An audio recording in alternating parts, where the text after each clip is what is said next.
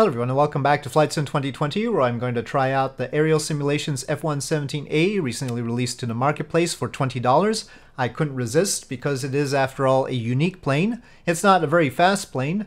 Normally I go with the fast planes, but it is a unique plane. We will not see the likes of it ever again because it was trying to be stealthy at a time when they had very limited processing power. And basically the limiting processing power of computers at the time was what determined its shape. Nowadays we can make much more normal looking aircraft stealthy, but it was a sort of a unique time to create a stealthy plane, and this is what we got. I like uniqueness, and obviously I picked it up. So we'll see how good it is. The F-117 was well known to be a difficult plane to fly because of its interesting aerodynamics. It is a strangely shaped plane, and that's another reason why it's not going to be duplicated. It's not a very good shape. It did require computers to control it, fly-by-wire system. And the last time I flew one F-117 in a sim, it was all the way back in the mid-90s. It was the old F-117A Nighthawk stealth fighter game, and I played the heck out of that. That was Microprose, and that was a good game. I liked that, but obviously not the highest fidelity F-117 simulation that one could imagine. So, but it's basically, I haven't flown it in a sim since then, so well, we'll see how this works. They say that it is realistic. And actually, why don't we take a look at the marketplace page? Let's see what they have promised us. Okay, so here's the marketplace page. They've got detailed animations, blow-in doors, aerial refueling door, canopy, glare shield, bomb bay doors, trapeze, and payload. Though obviously not functional, and I don't think they can depict the weapons in the marketplace version. APU door, tailhook. The tailhook's interesting.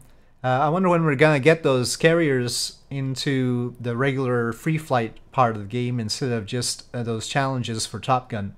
A radar cross-section monitoring system. That's a different RCS than normal. Interesting. Custom drag chute simulation. Okay, so anyway, on that note, let's take it out. I'm gonna fly it from Nellis down to Edwards Air Force Base, and we will see how that works. Let's get a better time. Okay, so here is the cockpit, and it looks reasonably good. Texturing very well done, I think. And the seat is good.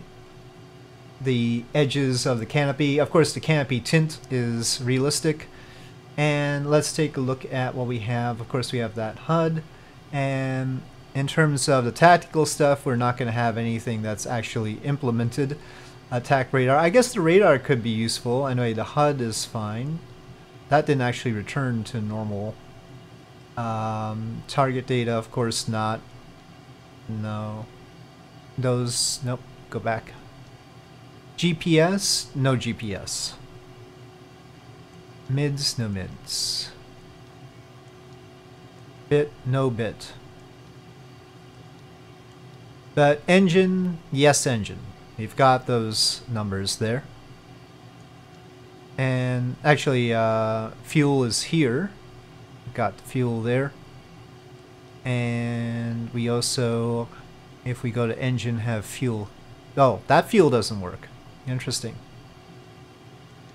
Okay, and so given a choice, I think we'll go with the fuel there. Always good. So that's the interior basically. The shape of it, of course. Actually, on the side it's not bad for sightseeing except for the tint, but the front is these. Yeah, I don't know what the logic was for making it look like this, but it looks pretty good from the outside. In fact, it looks better than I ever thought it was. I had a plastic model of it as well, a 48 scale one. Okay. We've got those extra intakes on the top.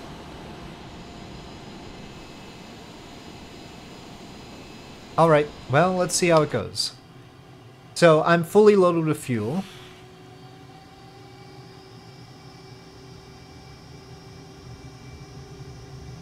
And we will see the takeoff speed. I'll try and rotate and see where we actually get off the ground.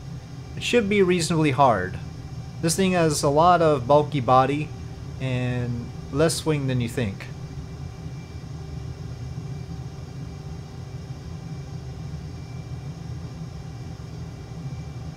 Caution.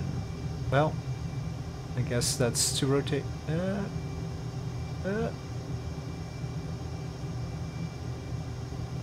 Okay, we're off 180 basically, but maybe I could have pulled up harder. You're gonna need a fair amount of runway. I mean, it doesn't have normal flaps or anything. Well, we should try and stay low here. Feels pretty easy to fly right now. The upper intake doors have closed.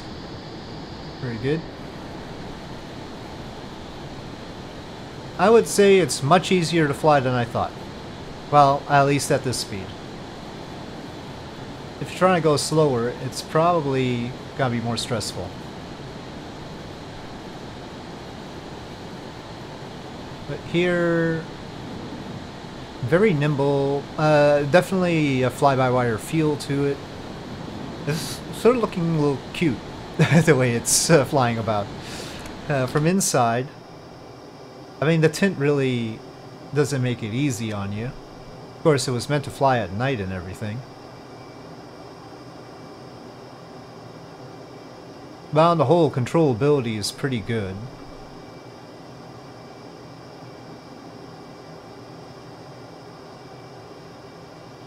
I think you can have a decent amount of fun with this. I wonder why all the vehicles are sort of in rows and chunks.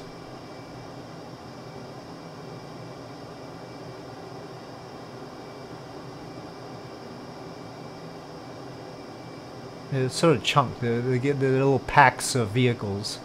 Oh shoot! Okay. I don't know why it started to go down suddenly. Okay, let's try that again. This time I'll take the takeoff from outside, and we will see. I'll try to rotate as much as possible, and I'll just report, because I'll have the speed in an outside window with a little nav map. I'll just report the speed that it takes off at. Okay, here we go.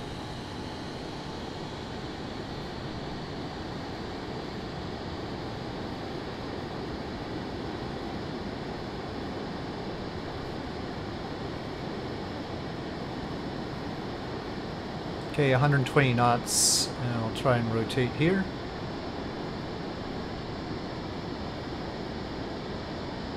$160. Okay, we can sort of get off at 160. Again, full tanks. Okay, well, I don't know if we want to have a repeat of what I did last time. I think maybe we should just go higher this time and actually try to get to Edwards. So, alright, up we go. I wouldn't recommend trying aerobatics in it, mind you, but now that we've got some height, well, that was very fly-by-wire the way it turned. And yeah, it's stable inverted. I guess maybe you could try some aerobatics. I don't know if it should be able to, though. I don't know what's happening with the HUD glass there. Okay, well, let's just get on with the flight.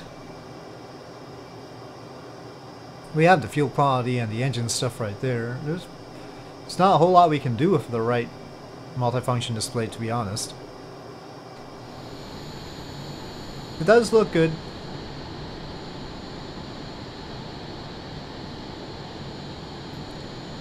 Like I said, it looks better than I remembered it.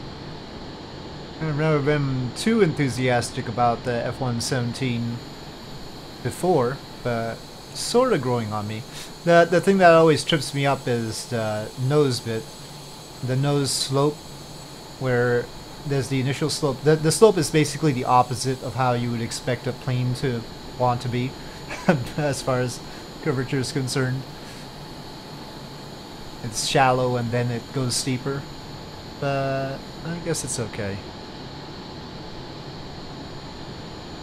Edges, of course, not normally a happy aerodynamic thing. My ground speed's only 158 right now, so we ought to be stalling. 120, 127. Well, the stall characteristics are very mild, actually.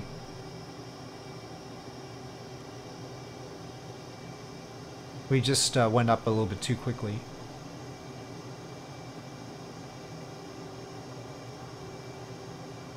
So fairly easy to recover it, it would seem. So sort of as expected, it didn't really have a high rate of climb.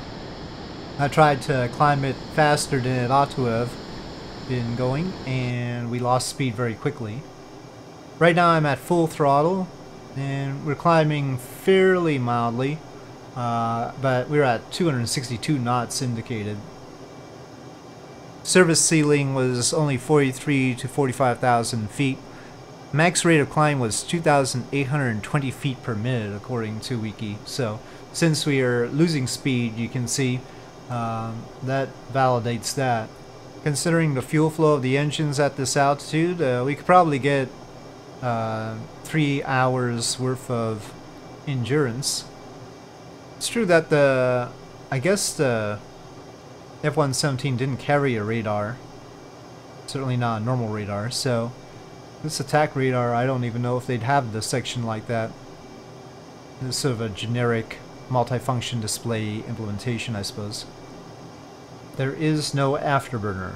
I'd like one, but definitely no afterburner. We have a lot of control surface deflection considering we're not climbing very much. In theory, this is capable of Mach 0.92. Well, I'm gonna level out and see what it can do. Climbing too fast was probably not a good thing. Yeah, my recommendation is definitely do not go up too quickly, otherwise you'll be stuck at 30,000 feet accelerating very, very slowly. It's probably better to maintain speed than try to pick it up again. It accelerated pretty well down closer to the surface. Keeping that speed would have been a good idea instead of trying to climb quickly like, you know, fighter jets often do, but this definitely does not. I think I'm gonna have just enough time before we get to Edwards in order to accelerate to Mach 0.92, which is supposed to be the limit for this thing. Or maybe, I mean, really, Mach 0.83 is not too bad. We're going airliner speeds now.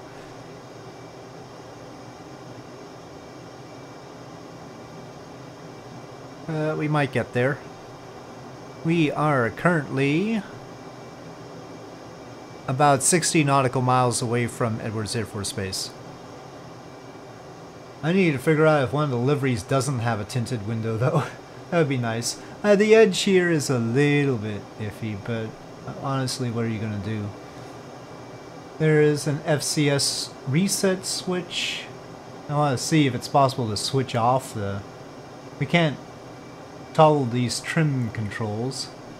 There is the autopilot there. And so that's to engage it. Pitch mode, nav mode, channel select. The lights are there. I don't think we can outright turn off the FCS. No, I would not think so. No canopy eject. The generator and hydraulic pump and APU we can start, so probably the startup stuff is all good. The generators, external power, battery. ILS is there, that's convenient. TACAN, very clear. And we can certainly toggle that stuff. Okay. Cockpit temp does not work, but that's fine. Antenna is apparently a thing. They did mention the antenna. Engine bleed air, that's probably part of the startup procedure. Canopy open and closes right there. Anti-ice, windshield de-ice, the normal stuff for flight sim. Okay, Mach 0.88 now. 0.89. Yeah, it'll take a while if we... Yeah, it's definitely not eager to go too much faster than this. Transonic drag can't be helping. This is... I guess there might be area ruling somewhat, but jeez. 0.9, Mach 0.9. I'm happy. Let's descend. Engine core RPM 75, and you can see our descent rate that we are not accelerating. It does get a significant amount of drag. Yes. Okay, continuing to descend into Edwards Air Force Base. Oh, there's the runway actually. Okay, let's try and get below these clouds here. And I really need this thing to slow down now. Does it have air brakes?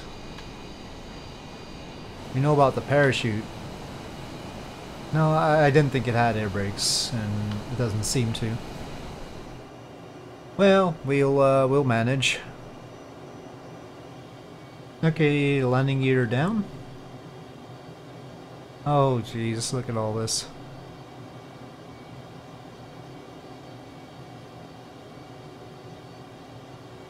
Just one of those days at Edwards.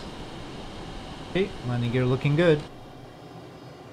Its acceleration and deceleration is weird a bit. It is weird.